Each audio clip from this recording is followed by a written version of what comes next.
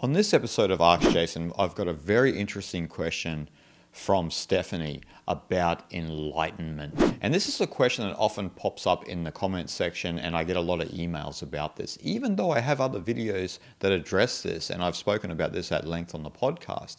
I thought I'd speak about it more at length today. And Stephanie asks me, who attains enlightenment? Is it me or something else? I like how Stephanie said something else, which I'll address later.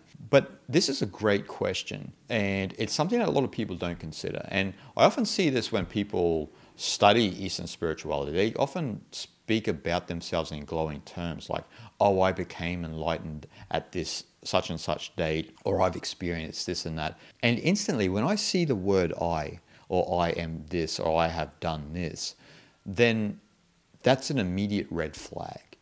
Because there is no I who can claim the experience of enlightenment, because the I is a dualistic aspect built on socialization and conditioning. Hence, it's built on separation.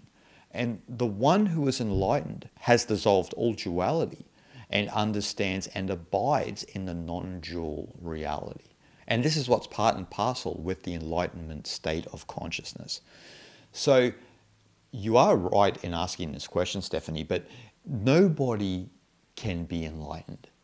Now, understand what I'm saying here. Nobody can be enlightened. No I can be enlightened. That individual can have that enlightenment state, but it means that the individuality and the identity and the ego has dissolved and moved out of the way, so that the ultimate undifferentiated state of consciousness, Tao or Brahman, is moving through that localization of that one consciousness. I was going to say that person, but localization of that one consciousness.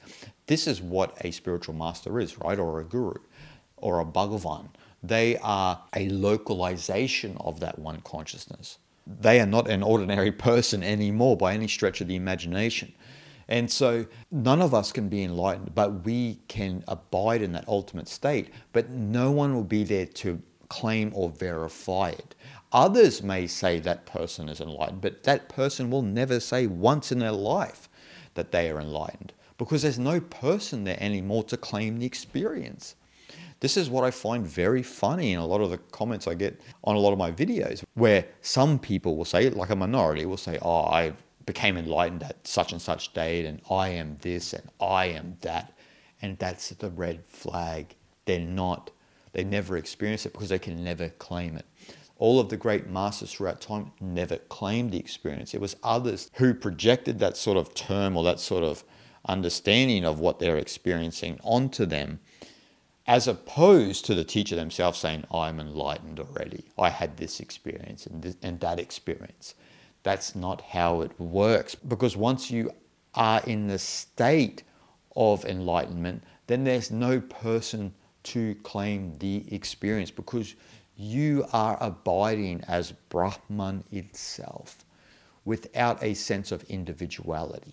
And so whenever you hear someone say, I am enlightened, or I am this and that, this implies that they're very egocentric, or that they've got something to sell you, or they're trying to angle it a little different way. And a lot of these claims come from a little bit of insecurity on the individual's part, because they sometimes may think that they might not have the knowledge that you have, let's say, and so they want to just say that, look, I'm enlightened already.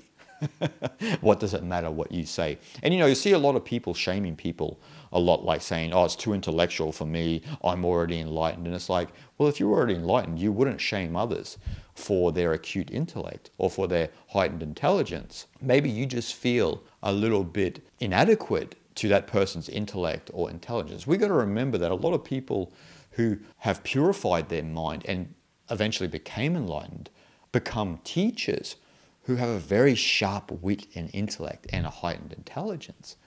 It's very common. It's very common.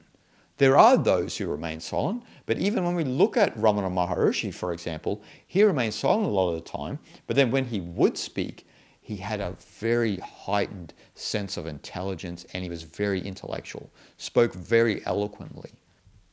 That's not a problem. The problem is if you can't be around someone basking in their own intelligence and intellect, without feeling insecure and then saying, oh, well, I'm already enlightened. I don't need to hear this. I don't need to hear this knowledge. I heard this a lot on my Ashtavakra Gita series, where a lot of people almost get offended by the Vedantic knowledge. And look, I'm not putting anything on myself on those videos. That is the knowledge as it is, according to the Ashtavakra Gita, through the teachers I've learned from in Vedanta. And that's how the knowledge is presented in the Vedic schools. And so you don't have to agree with that knowledge, but that's how it is. There shouldn't be a reaction of, oh, I'm already enlightened, I don't need to hear this knowledge. It's okay. If you're already enlightened, you don't need to state that you don't need to hear the knowledge. Again, that implies a separation and a duality. That implies that they still are an ego. That's what my point is here. And so you don't want to fall into that trap of thinking that you are enlightened. Because if you are thinking that you're enlightened, it's the ego that's thinking it's enlightened. But it's not enlightened. The ego can never be enlightened because it's built on separation.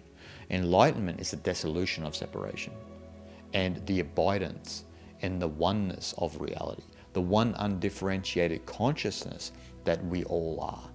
And then you will be in the state of enlightenment, but there'll be no one there to claim it outside of those who perceive you as one who is in that state of enlightenment. Shanti, shanti, shanti.